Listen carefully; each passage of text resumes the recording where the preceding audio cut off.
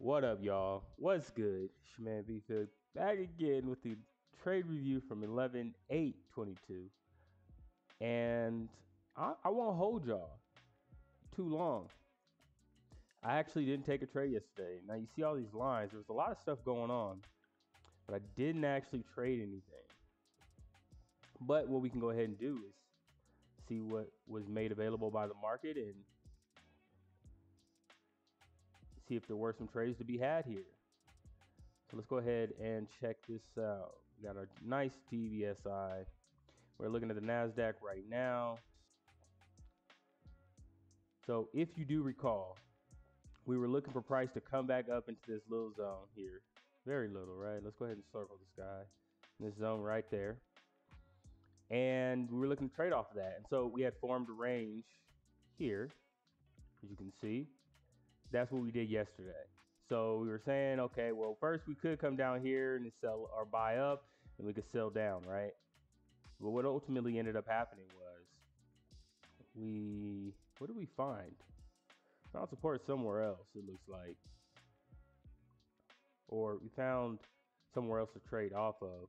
Came down below this zone, came back up, slightly bounced off, but then ultimately shot up pretty high.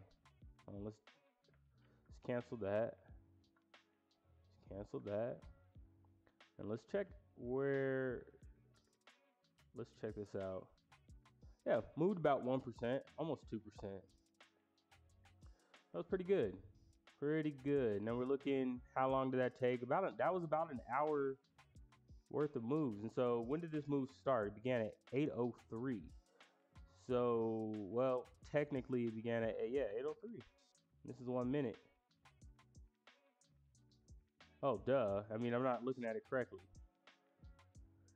This is 8:03 right here, so 8:04, 8:05.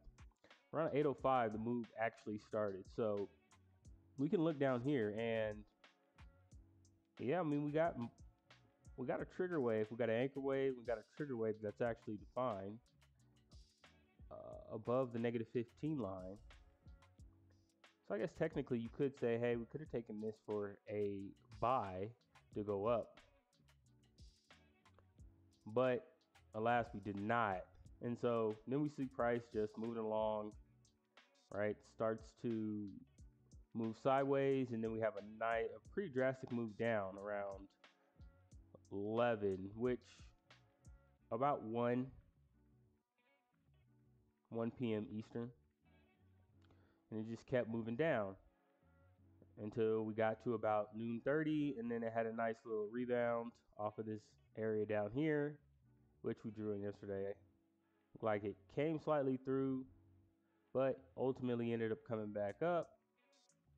And let's go ahead and yep. So now it looks like we're starting to move down again. Yeah. We had this come down here.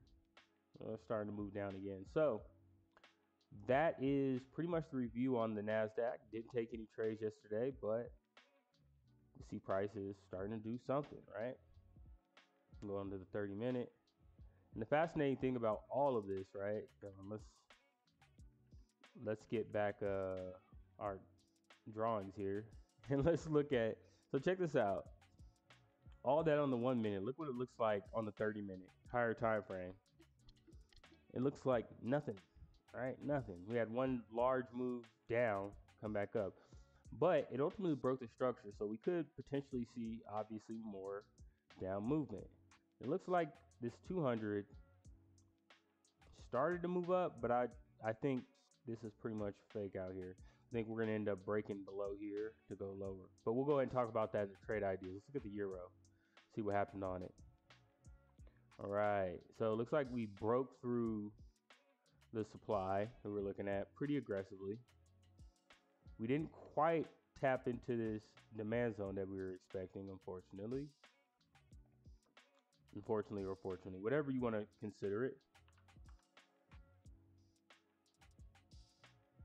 And now it looks like we came up here, we're forming we wicked above this previous high. So I think maybe we continue to pull back. It looks like we're already pretty bearish. Continue to pull back down in here somewhere. We'll talk about that in the trade idea. So anyways, that is my review of 11.8. Go ahead and hit the comments, likes, and subscribe. Continue with me on my journey to becoming consistently profitable. I'll talk to y'all later. Peace.